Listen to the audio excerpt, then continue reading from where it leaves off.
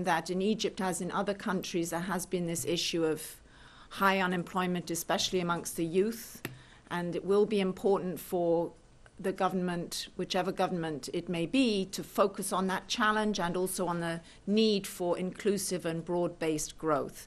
We have said earlier that, and for some time, that in Egypt we've seen some impact already on fuel prices and on food prices, both of which are, of course, important, and especially food prices can hurt the poor and vulnerable. But those impacts will be temporary, provided that the turmoil is temporary.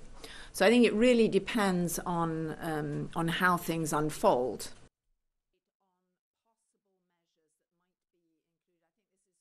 I think on food prices, it's obviously a big problem particularly because a larger proportion of the incomes of the poor are spent on food. So they're particularly hard hit by any increase in food prices, and that's true for the low-income people and the vulnerable in particular economies, and then for the low-income countries in particular.